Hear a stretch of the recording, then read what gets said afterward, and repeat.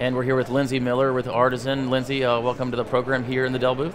Thank you. Thanks for having me. Well, thanks for being here. Now, we don't normally plug companies here at the event floor. It's outside of our editorial purview, if you will. But Artisan is a particularly new brand. Can you tell us about Artisan? Yeah, Artisan is an established company that's been around for quite a while, but we have a fairly new brand because we spun out of Emerson Network Power about 2 years ago. So we're glad to be here. We've been partnering with Dell for quite a while in the telecom space, and our core business is embedded computers. We're about a $1.2 billion company, 20,000 employees and offices around the world. Of course, Lindsay, 5G as IoT and NFV is all over the floor here at Mobile World Congress. Why are carriers so concerned about this lead up, this build up to 5G? And before we get into the technology, just tell us maybe on a higher level what the concerns are. Yeah, I mean 5G is another chance for us to improve the network, and there are some specific problems that need to be solved today. We've got more and more users and more devices that need to be connected. I mean, we all talk about IoT and what that means for the future. It means that so many more connected devices than are connected today will exist, and even by this year we'll have more connected devices than humans on the planet. So it's going to be great because a lot more things will happen autonomously as a result of that. But even on a human level, our habits and our consumption patterns have changed so much, even since LTE has been deployed. We need more and more bandwidth. We're streaming videos over the top instead of watching them on the linear cable network, for example. And so with the 5G spec coming, and with its ability to offer users 50 megabits per second to any user anywhere, that means that the network inherently has to change to rise to that challenge. And for operators, they don't necessarily have the luxury of monetizing all of that increased capability. So they need to figure out how they can be profitable while also improving the user experience. And that is the promise of 5G, but some of those problems exist in the here and now. And that's the road to 5G that we'll see happening.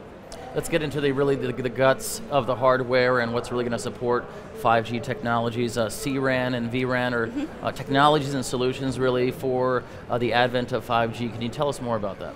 Yeah, cRAN and vRAN are getting a ton of buzz at the show this year. It's been really exciting. We've been working very closely with Intel around these concepts. I think what they mean is the beginning of the new network topology leading up to 5G.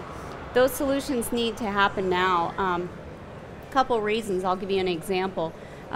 When you are dealing with a large amount of users in a small space, so imagine a sports stadium or a crowded shopping mall, you need to provision your network for peak capacity. If you do that with the type of technologies and solutions that are available today, that means a lot of bespoke appliances and very costly network implementation. But by taking advantage of NFV and taking advantage of virtualization, you can actually take some of that radio infrastructure and dynamically allocate the workload based on what the user needs. So as one of my colleagues, Dan Lynch, who is actually running the demos over in the Intel booth, explains it, it's like the network is breathing out and breathing in based on what capacity it needs. So the shopping mall could be full of users, or the concert could be full of users who want to upload their videos to Instagram or to Facebook, and next second that whole place could be empty. Does it really make sense to provision for peak capacity and have a lot of idle equipment? No, you can actually virtualize a lot of that infrastructure now and build out and allocate the workload across the network based on what the network needs and based on how the network is moving. And that's the essential function of the virtual RAN. Now for virtual RAN and cRAN, were those the solutions and technologies that made you partner with the Intels and Dell as well? Was that the reason, or did that happen prior to that? A lot of it happened actually because carriers were starting to adopt the concept. The IETF has a working group called Mobile Edge Computing, which is defining some of these new architectures. And so they came to Artisan looking for a good hardware solution. Same thing with Dell. And so with the vRAN, Artisan is showing a solution with Intel. It takes advantage of Intel Xeon D processors, which basically gives you lots of cores with a lower power footprint, which means less CapEx investment for the carriers and a lot more capability in a smaller space.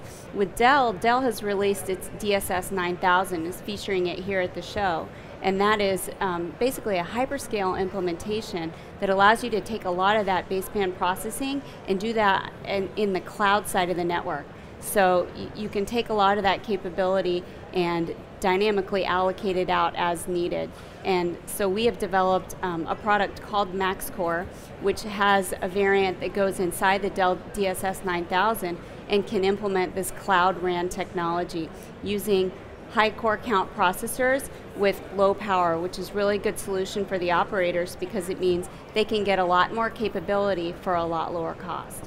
Now we've been talking about 5G probably a half a dozen times on this stage since I've been here since Monday. Yeah. But CRAN and vRAN are things that we haven't talked about yet, so I'm glad you came in the 11th hour and we talked about that at least briefly. Yeah, it's getting a lot of buzz here at the show. I mean, we're excited to see on our demonstrations with Intel, we're working with SK Telecom and Telefonica. They've made announcements this week adopting those technologies. We also have demonstration with China Mobile around the CRAN and the mini CRAN, which is another variant that's very important in the China network. It was good talking to you, Lindsay. Nice talking to you too. Thanks for having me. Sure.